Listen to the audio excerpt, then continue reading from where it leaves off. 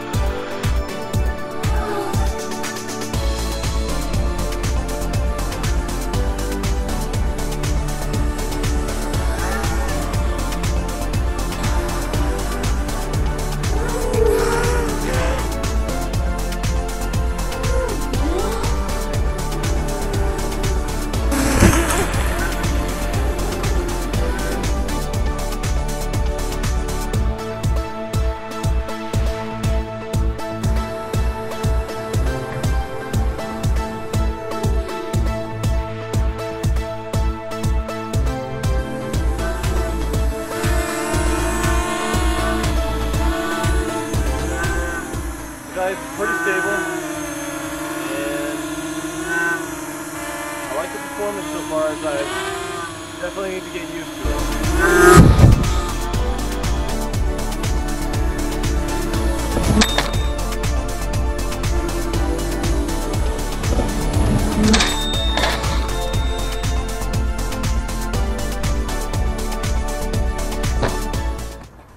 So guys, in the pursuit of getting some cool shots, I cracked the lens of the Turnigy 2K HD camera.